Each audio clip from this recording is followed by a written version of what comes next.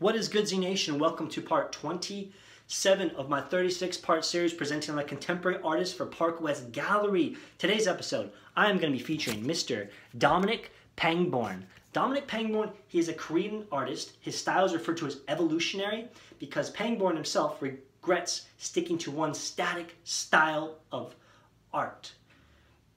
He is the creator of what's known as art in motion, where he utilizes a polygon symbol or design that when viewers are looking at his artwork, when walking by, it creates an illusion that the art piece is actually moving.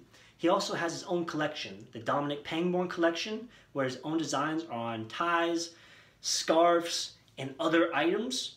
So ladies and gentlemen, if you're interested in collecting artwork that has an experimental composition to it, collect Dominic Pangborn's artwork today. Make it happen. Implore it up. Peace, love, unity, respect, and passion. Oh yeah.